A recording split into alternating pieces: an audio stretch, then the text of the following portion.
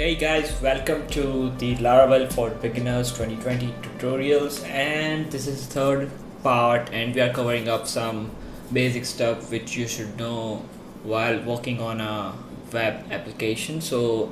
Or any application like or an Android app or any of the apps. So this is some basic stuff which all developers do or need to know.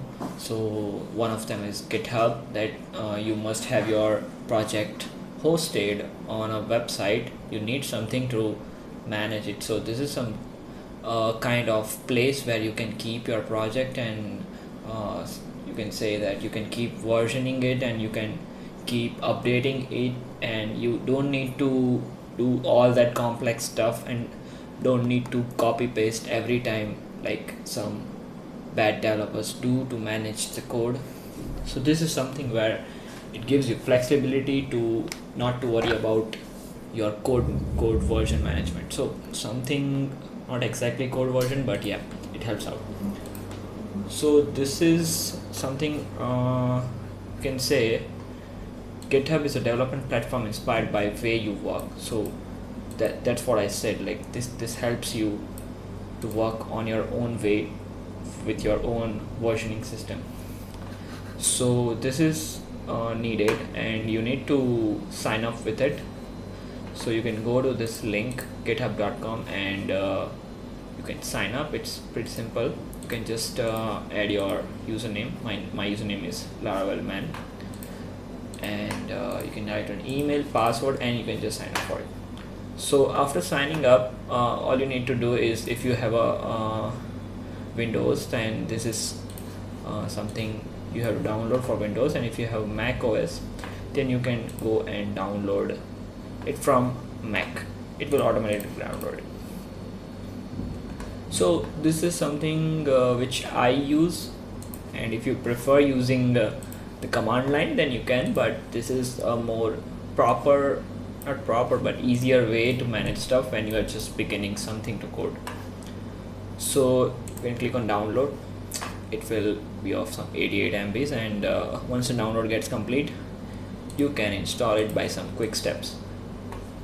So that is all about downloading GitHub and creating an account on GitHub. So now I'll show you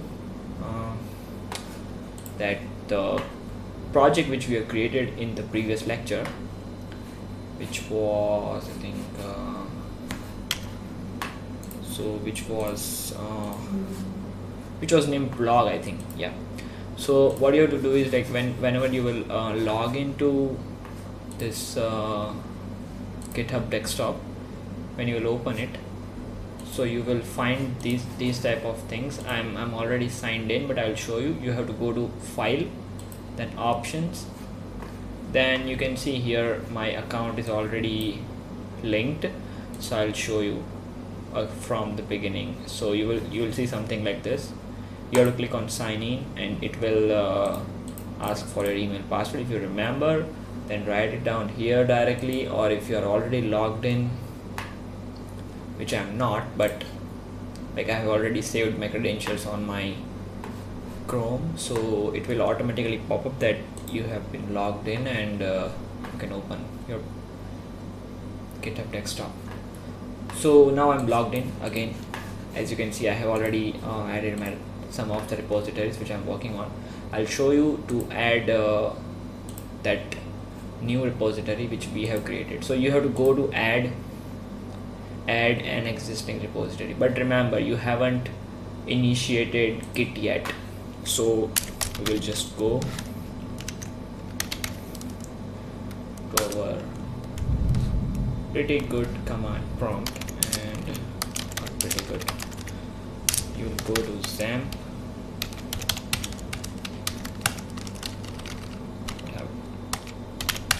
hdocs, and we will go to our blog app.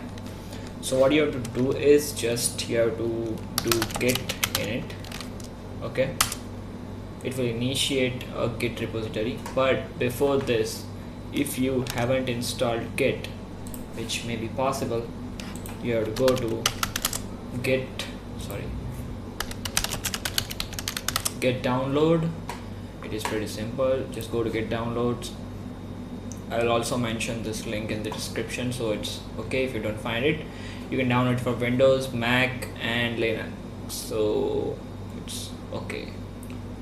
So just download it and follow the steps which I have shown you. You have to get init, otherwise it won't be detected as a Git repository in the GitHub desktop.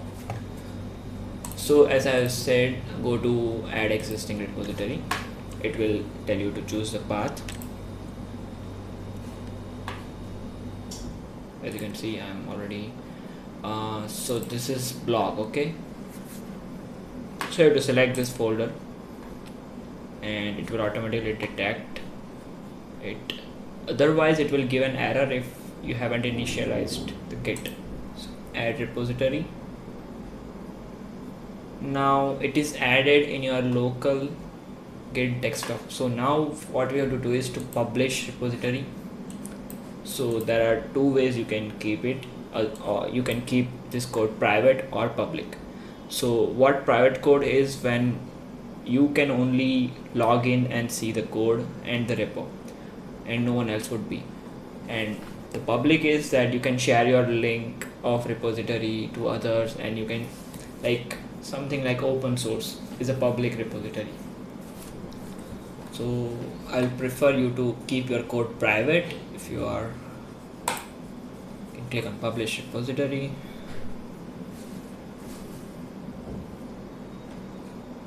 So it is now syncing up your GitHub with your current repository. So why it's okay. You have to write initial commit to master, and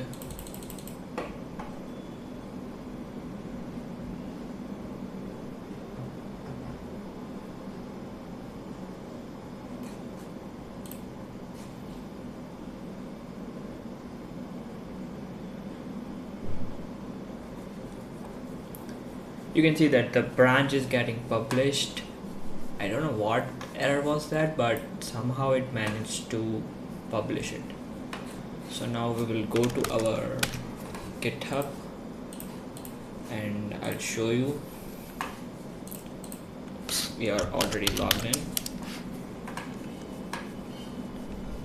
So you can see this is in my list of repositories now, and our project is live, and it shows that we are using Laravel, and it by default takes the readme file of Laravel project. So this is what it is.